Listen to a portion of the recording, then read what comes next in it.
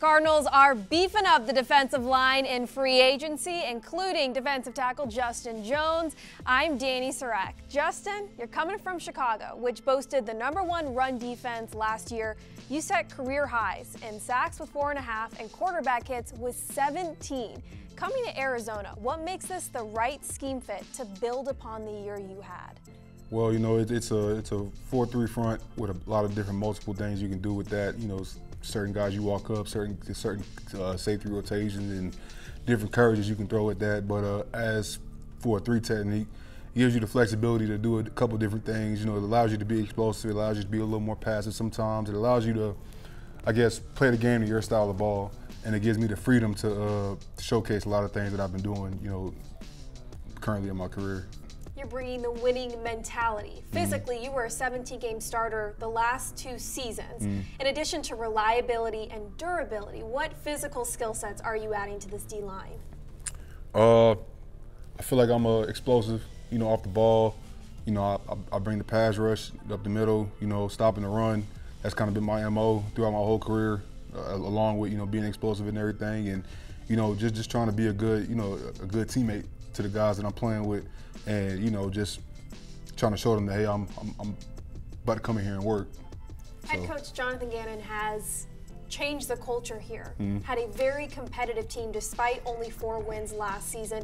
He has said before the price of admission to become an Arizona Cardinal is high. You signed your contract. You've clearly paid that admission of what they're looking for in the Cardinals. What are your first impressions of Jonathan Gannon and the culture that has been set here? I mean, just from where he's been, he's a winner. Just from where he's been, so he knows what it takes, and so bringing that and breeding that and turning this into an environment that breeds winners is just he's setting the foundation by creating standards and not pivoting from that. Like, this is what we're going to be, and if we're not this, then we have to make some changes. But this is what the standard is, and we're going to hold people accountable to what we're trying to accomplish here, and that's what I respect about him because a lot of teams you see that are kind of like just average teams, they kind of like keep a standard but don't stick to it for certain people. This is the standards for everybody here in Arizona, and I'm finding that out fast. So, and I appreciate that because with all the guys that they're bringing in, what they're what they're going to be about. You were the Bears' Walter Payton Man of the Year nominee last year. On a personal level, what can Cardinals fans expect to see from you out here in the community? Just trying to help people grow, as I grow myself.